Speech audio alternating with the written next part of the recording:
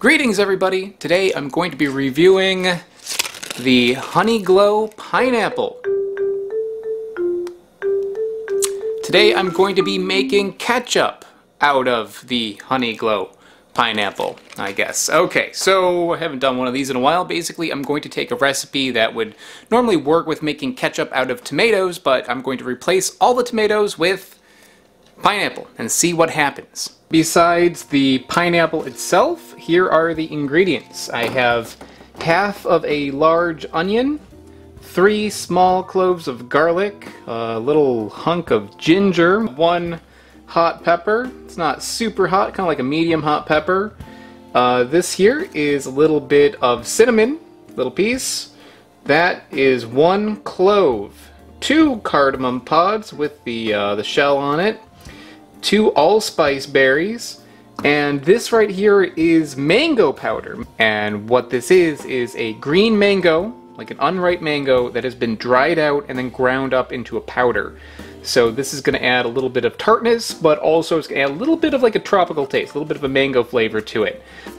Besides that, 3 tablespoons of brown sugar, 1 teaspoon of salt, and this here is 1/4 plus 1 tablespoon of cider vinegar. So I'm going to take the whole spices here and grind those up in this mortar. That's fine, and I'm going to combine that with the salt. That can all go in at the same time. Next, I'll cut all this stuff up.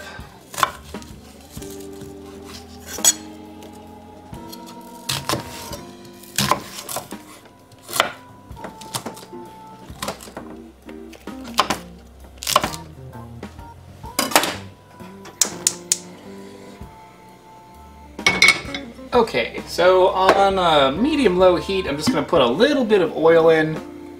Not a lot, just like a teaspoon of oil. So this is not a cooking channel, by the way. But here's a little thing that I do. Here's a little pro tip that I'm sure you probably already know. I always take like 1 piece of onion and throw that in the oil to see when it starts sizzling. Once that starts sizzling, the rest is going to go in.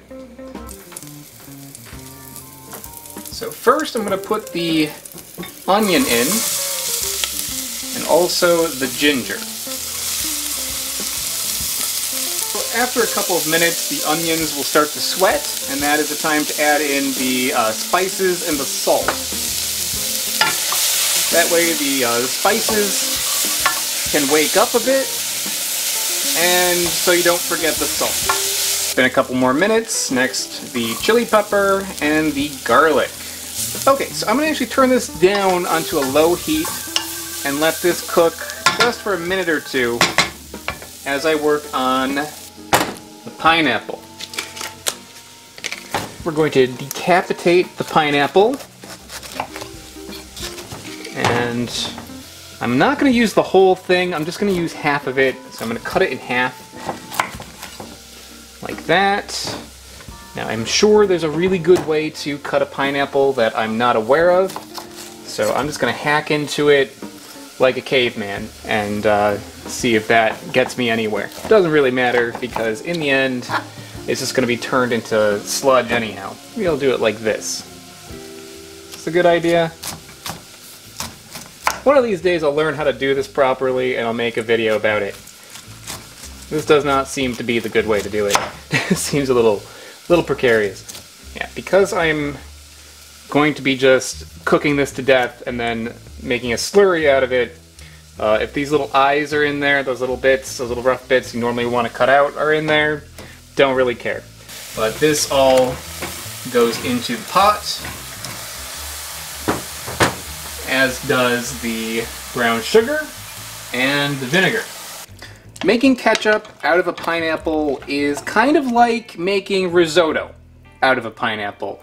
You need to stir it constantly and for a really long time. I'm going to let this cook for 30 minutes. 30 whole minutes, a really long time. And basically you want this to cook down until it is just a ghost of its former self. As I am working on this, I'm going to kind of like regulate the temperature and the liquid. Okay, so if like this dries out and there's like nothing left, that's not good. You want to add a little splash of water to it. And also, you want to regulate the temperature a little bit. You want it to be kind of like a low boil. See that? See how it's like just kind of bubbling a little bit? That's good. You don't want it to be like exploding all over the place, because then you're going to have little chunks of pineapple get you in the eye, and then you're going to be blinded, and it's going to be bad. So if that happens, like, look at that. See that? It's getting a little aggressive. I'm going to actually lower the temperature just a tad. So I'm going to pull myself away from that ketchup to talk about the Del Monte Honey Glow, which is a variety of pineapple that has come out recently, and I've been seeing it at fruit and vegetable markets and supermarkets quite a bit lately. I don't know if it's any good. I've never had this before, but in the past there was something called the Pink Glow pineapple, which was a pineapple that was pink inside. And that one actually tasted really good. I really like that one. So let's see if this one's good too. It tastes like a nice, sweet pineapple. Sometimes you get a pineapple, you cut it open, you eat it, and it just tastes like nothing, like water or like pine needles or something. That one tastes the way that a good pineapple tastes like. So it's good. It's not like anything like crazy or anything, but if they are all like that, if they all taste consistently like that, I'd say it's worth picking up. Back to the ketchup.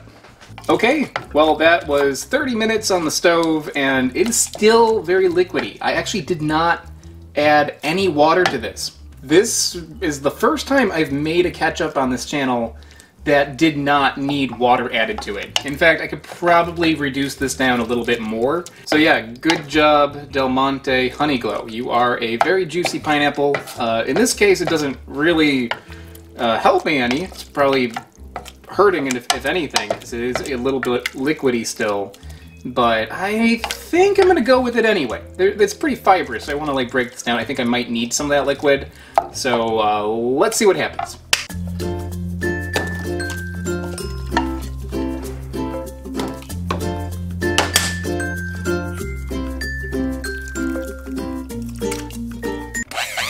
I'm going to blend it with an immersion blender, and this is quite full.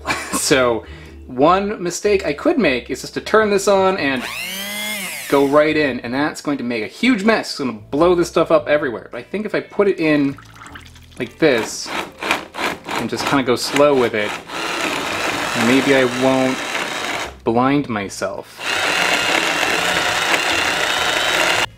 Okay, so if you thought it was annoying to cook this for 30 minutes on the stove, welcome to a whole other circle of hell.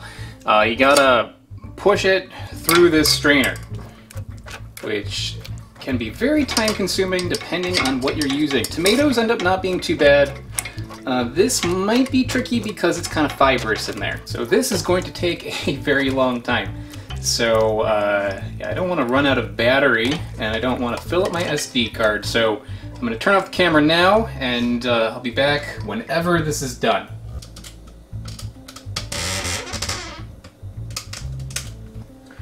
So about 10 minutes later, and this is what we're left with. I've turned all of that into some mush and a very liquidy ketchup. I might actually have to reduce this down a little bit, which I've never had to do before. As for this stuff, if you're one of those people that doesn't like things to go to waste, you could always take this and spread it on a piece of bread.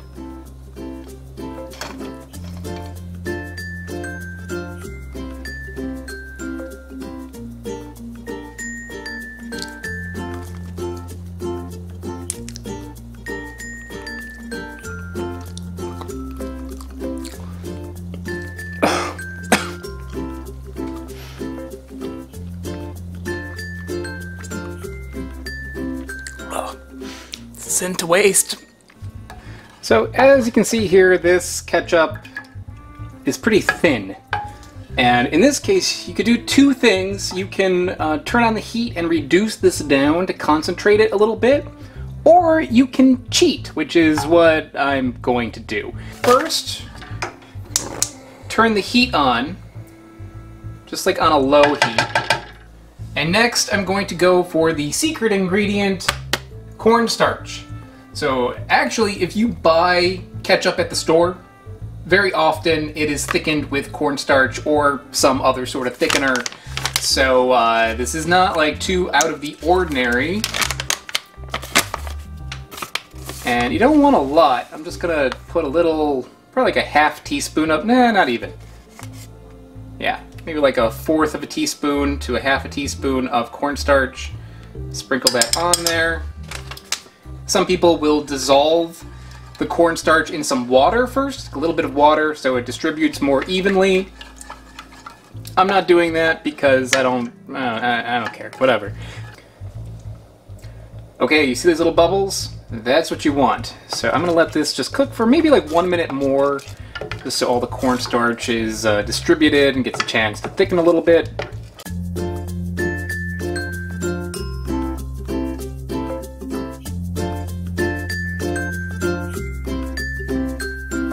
If I were to try this now, it would be okay, but it's going to be even better if it gets a chance to cool down, so it's going in the fridge. My ketchup has cooled down sufficiently. It's been a couple hours in the fridge. It also thickened up pretty nicely, so let's give it a shot. First, let's just try a little fingerful of ketchup. Nice consistency. I like it. All right. Ooh, that has a kick to it from that chili pepper, so that is a spicy pineapple ketchup. But it's good. It's really good. That tastes delicious. It's similar enough to regular tomato ketchup where you could use this as a regular tomato ketchup. It's not like overwhelmingly strong pineapple taste. It's still something you'd want to use as a savory sort of thing. But it does have like that sweet, fruity little note to it also. I think this would go really well on anything that you would put regular ketchup on. This would be great on like a hamburger or on French fries. It would be giving you what ketchup gives you, but also give you this little tropical kick.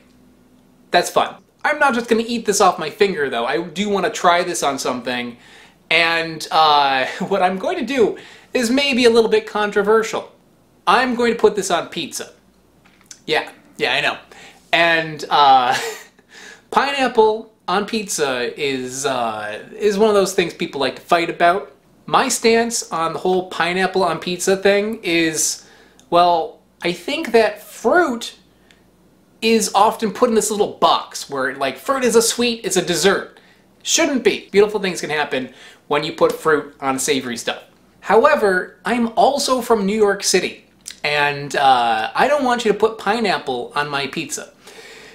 So I think that pineapple goes well on pizza if the pizza in question does not stand well enough on its own. This on its own is a thing of beauty. I wouldn't want to tarnish it with anything. Maybe a little dash of red chili flakes. That's what you put on a dollar slice. Putting pineapple on this, I think, would ruin it, because then you'd be tasting pineapple instead of the beauty that is a New York City dollar slice. However, if you have crappy pizza, then yeah, put toppings on it. I get it. You know, if it's not good enough on its own without toppings, then put toppings on it until it tastes good. And one of those things, if you want to put pineapple on it, I don't care. Just don't put it on my New York City slice. Okay, so I'm going to try this on its own. Oh yeah. So this is a nice shot with a bite taken out of it, but I'm going to put a little bit of ketchup on it.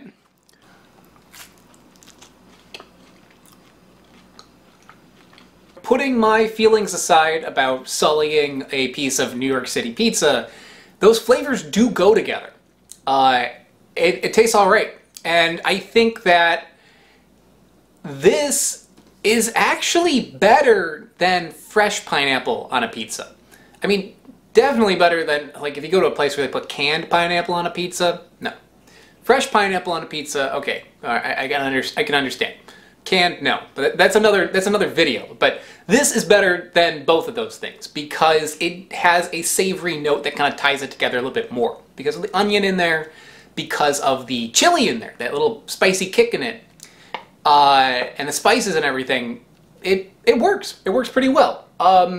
So I think that pineapple ketchup works well on anything you'd want to put ketchup on, and things like that you'd want to put pineapple on as well, including pizza if you are one of those sorts of people. So I would prefer my New York City slice without anything on it, but can't lie, it does go with that flavor. Pineapple ketchup is it's a good thing. Definitely something to try out if you want to try making your own ketchup. If you have any ideas of other things you would like me to turn into ketchup, let me know below. If you have strong opinions about putting pineapple on pizza, let me know that below as well. My cat thinks that you should only put anchovies on pizza. She's one of those types, but yeah, I think that's all I have to say. So I'll see you all next time. Thank you so much. Bye-bye. Hey, before you click away, I'd like to give a big shout out to my mega patrons. That includes Smarter Every Day, Sean M. Glynn, and Lofty Rex. They are big supporters over on patreon.com. Patreon is how I can continue to keep this series going, so if you'd like to help support the channel, take a look at the link in the description below. If you don't want to go on Patreon, another way to support the channel is to buy a t-shirt. T-shirts are available also in the description below. Thanks so much, guys. Bye-bye.